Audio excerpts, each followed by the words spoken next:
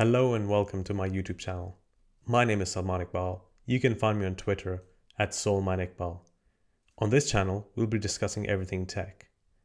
In this video, I have something special for you though. Today, we're going to be talking about YAML tips for Kubernetes. Before I start, I'd like to thank my friend and legend Daniele Polencic for helping me out putting this video together. So without further ado, let's get cracking. It's time for tip number 1, indentation. So YAML uses spaces as indentation. You can use 2 spaces.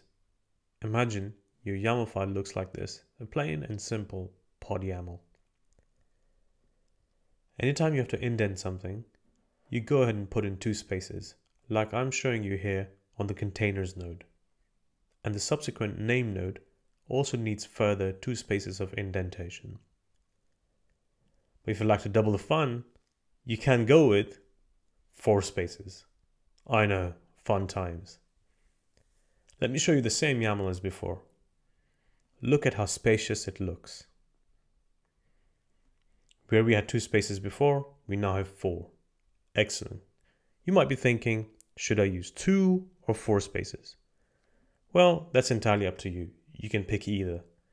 In the midst of all this, you might be thinking, forget 2 spaces or 4 spaces, just give me tabs. Unfortunately, tabs are not allowed in YAML. Tabs have been outlawed as they are treated differently by different editors and tools. Indentation is critical to interpretation of YAML, so I was decided not to deal with it. If you like more bedtime reading on YAML specification, I have included the link to official docs in description. Time for tip number 2 on maps and lists. Let's start with maps. Maps let you associate key value pairs. On your screen, you can now see an example of a YAML file. On the first line, we have an API version as the key and v1 as value. On the second, we have kind as key and pod as the value, and so on and so forth. Maps can also be nested, and in Kubernetes, usually we nest a lot of maps. If your preference is not to write YAML, you can also write your Kubernetes manifests in JSON. Here you can see what an equivalent JSON could look like. Let's have a look at lists now. Lists are sequences of objects. As highlighted here in front of you, you can have any number of items in a list, which is defined as the items that start with a dash and indent from the parent. In this case, you're seeing a list of containers. As pods can have multiple containers, I can define them in a list. A list can also include further lists, like the ports list shown at the end of the file. And for good measure, you can see what the same YAML looks like in JSON. So, we've just seen what maps and lists look like. Maps and lists are basic building block of any YAML file. Any value that's part of a list or of a maps value can be either a string, number, boolean, null, or another dictionary. In most cases, strings don't require quotes. But sometimes, if you miss them, things can go wrong. Let's have a look. Let's say you want lists as environment variables with their country code. And coincidentally, you have Norway in your list with a code of NO or no. Unfortunately, no translates as false in YAML. Watch out for the no problem. Better use quotes in this case. Let's take another example. Let's say you want to pass Postgres version as an environment variable. And you set it to 9.3 as shown here. YAML assumes that this is actually a number and it will be converted to a number. Also in this case, it's better to use quotes. Let's take the last example here. Let's say you want to set time as an environment variable and pass it to your application. In this case, we're setting it as 4:30 or half 4, 4:30. Well, unfortunately, YAML converts it into 16,200, which is incorrect. So in short, to be on the safe side, use quotes for strings. Time for tip number 3. Let's talk about delimiters and snippets. Imagine you have an application with a number of YAML files which describe the various resources of your application. And you have grown tired of opening and modifying separate files. There's a way of bunching them all in the same file. So you can start with writing the first definition, and when you're done, you can add the 3 dashes as shown here and delimit the file, ready for you to put in another YAML definition in the next line. Well, what is a deployment without a service? I can type out the definition for a service, and then when done, I can add the 3 magical dashes ready to define another definition after it.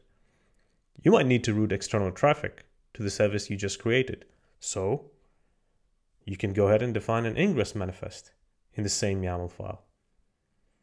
And as if by magic, we have defined the 3 Kubernetes manifests in the same file. And as some might say, fewer files, better times. Let's now talk about snippets.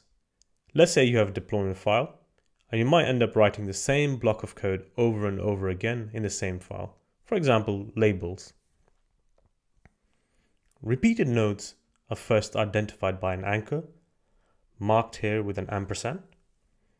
And then if you would like to reference it again later on in the file, you can reference it using an asterisk. This takes the snippet that you defined earlier and replaces it in place of where it was referenced. Beautiful stuff. Now you can say goodbye to furiously retyping the same block of lines in your YAML file again. No tech talk is complete without mentioning an array of tools that are at our disposal. For my last top tip, tip number 4, it's time to share some tools you can use to improve your YAMLing experience. How do you know if you've made a mistake in your YAML? So let's take a look at some of these tools. Let's say you've written a YAML file already, and you'd like to know if it's actually a valid YAML. One of the things you can do is you can use an online checker. So if I grab this YAML content and I head on over to yamllint.com, I can paste my file and check go and validate it.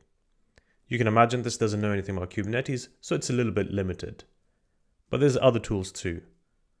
Perhaps you want to use a CLI. So there is a YAML lint CLI that you can install in your machines or in your CI/CD pipeline. And the way it works is, I have the same YAML file that I showed you previously. What you can do is you can call YAML lint and pass the name of the YAML file. And any warnings and any issues with it, it will show you on the output. There is another plugin that is more aware of Kubernetes.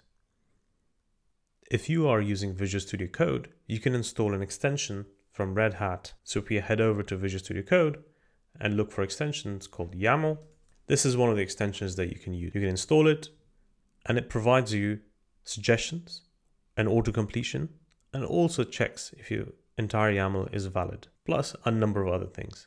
Let's say you wanted to use the command line tool instead to read or replace values in YAML file. You can't actually use YQ for that. YQ is a portable command line YAML processor. And just like YAML lint, you can install this in your command line, in your machine, or CI/CD pipeline. Let me show you a few examples of what you might be able to do with it. So we have the same YAML file as before, and what I can do is I can read any nodes in there. So if I stick this YQR pod YAML, and I can go to a specific node and read the value out. Let's say you have a file that you want to replace some values at a specific environment. So what I can do is, rather than YQR, I can do YQW, which stands for write. And whatever the value of the images I wanted to replace it with, learn k8/app.1.0.0. So it takes that file as we had previously before and replaces the image with the image that we wanted to. Let's look at another example of YQ, what YQ can do. Imagine I have this base file. And in the base file, I define a container that will be a side container for every single pod that gets deployed. So what I can do is I can merge these two files, the base file and the pod file. I can run this command, YQ And you can see I've done YQM merge and I've appended the base and the pod.yaml. And I've got this YAML file, which is now include two pods, two containers in the same pod. You might also want to read the file as JSON. So you can just do YQR-J pod.yaml. And this comes out as JSON. That is all I wanted to share with you on YAML tips for Kubernetes. If you have any tips of yours, please leave them in the comments below. Also, please do subscribe to the channel. I'll be dropping more videos. Thank you very much for watching.